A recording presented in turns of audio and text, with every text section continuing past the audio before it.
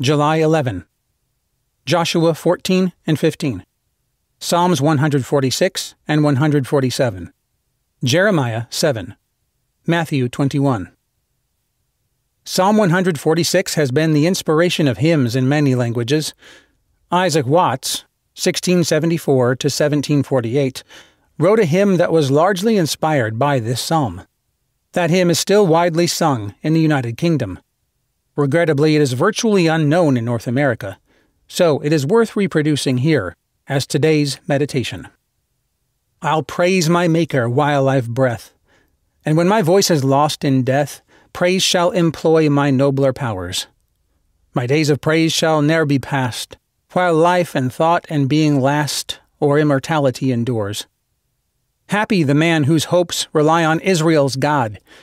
He made the sky and earth and sea with all their train. His truth forever stands secure. He saves the oppressed, he feeds the poor, and none shall find his promise vain.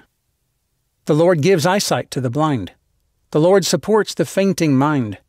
He sends the laboring conscience peace. He helps the stranger in distress, the widow and the fatherless, and grants the prisoner sweet release. I'll praise him while he lends me breath, and when my voice is lost in death, praise shall employ my nobler powers.